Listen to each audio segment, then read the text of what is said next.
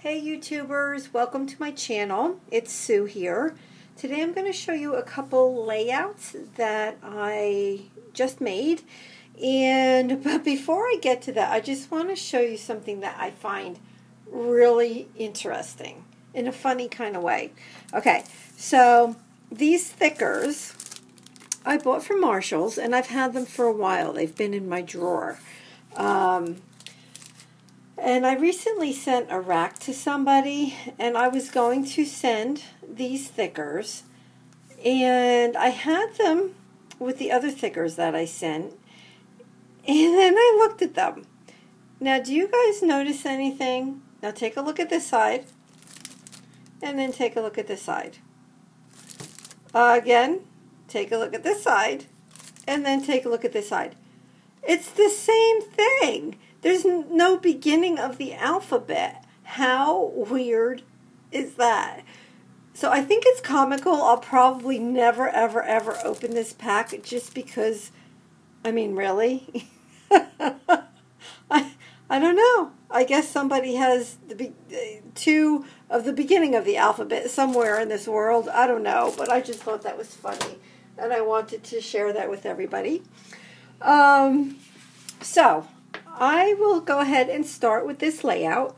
Now, the 12 by 12 paper came in the, I have to think about this, April Scraptastic kit. And it is made by Fancy Pants. And it is part of the As You Wish collection. So I stole this idea from Sandra from Oh Snap Gonzo. She just recently did a video on how she was using up some of her scraps.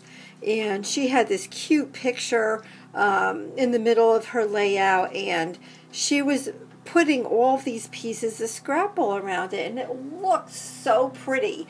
Hers was very vibrant colors. Now, I stole that idea from her, so I want to give her credit for that. And I kind of did the same thing. Now, let me tell you, it was great using up a bunch of scraps. So if you have a lot of scraps laying around, I would suggest doing a layout or two or three like this. I know I will do more like this.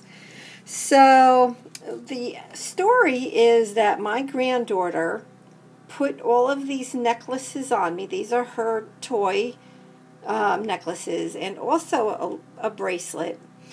And she wanted me to wear them. Now, I'm on my way to work, and you know, what can you say, right? But anyways, and then she took pictures of me.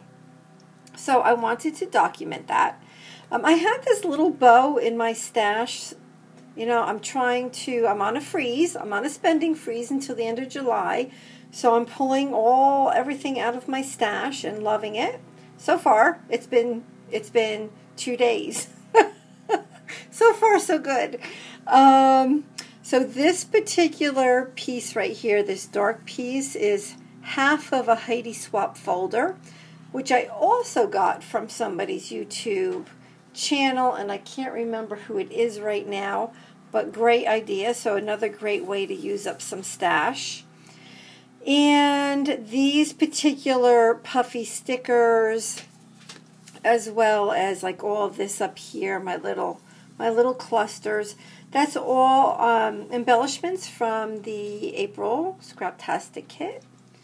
I did my journaling up here on a piece of scrap paper. I have my doily right there.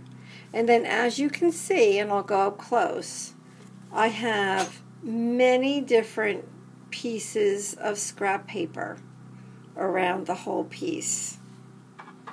I'll just go slow so you can see. So you know, like there's multiple pieces and layering going on here. So, Sandy, thank you so much for this idea. And again, I will be using this idea again because I had a lot of fun doing it. Now, the second layout that I want to share is this one right here. Now, this one is totally different than the first one, But it actually, now that I'm thinking about it, kind of reminds me of Sandra because it's more neon colors, and we know that she loves neon. So the background paper is from a paper pad, Amy Tangerine.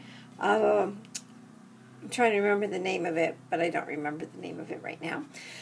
These pieces right here are all the Heidi Swap, where you go ahead and so they come white, and you put ink on, then you wipe it off, so it's the resist.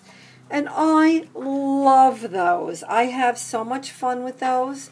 So what I did was I looked at the colors like back here, which are all nice, bright, happy colors, and I chose the green and the yellow, and I did green and yellow. And then this wood veneer right here, I used pink.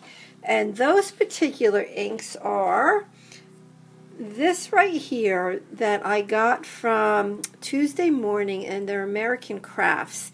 And they are, I want to say they were called Neon or Bright or something like that.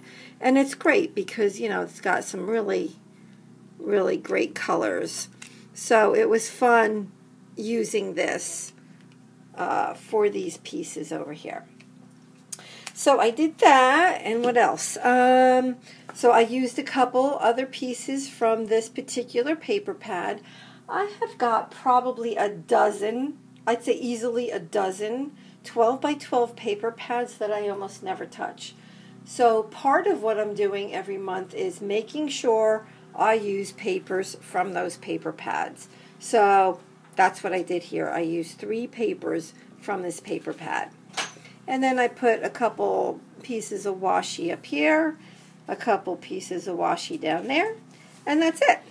So I hope that you enjoyed, and let me know if you have any questions, and I will be back soon with some more. Okay, thanks so much, everybody. Have a great day.